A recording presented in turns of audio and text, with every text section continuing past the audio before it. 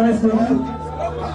I greet most distinguished senators here present, Senator Akinyelure, and the chief celebrant for today, Senator Akinyelure, aka Ondo.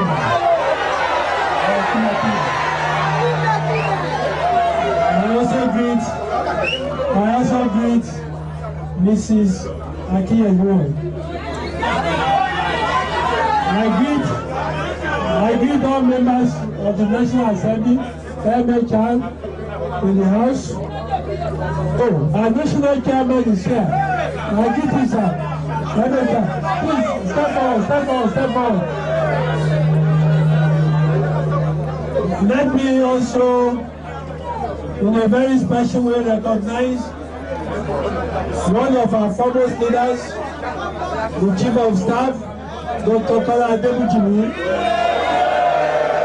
I also recognize the SSG, all other top prominent functionaries here.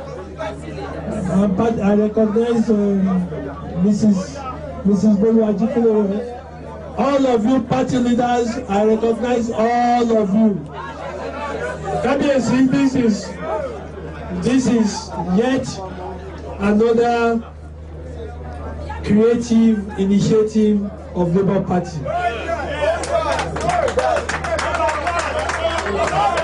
This is first of its kind Senatorial Constituency office built by our distinguished senator from Ondo Central.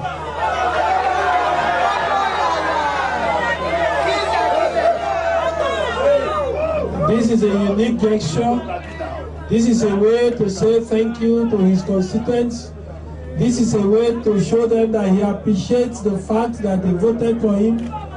This is a way to assure them that he will give them quality representation in the National Assembly.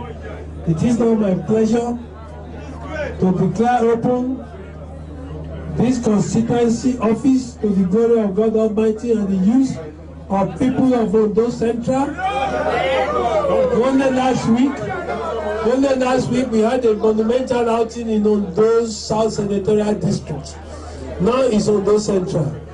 I want to sympathize with those from the north here.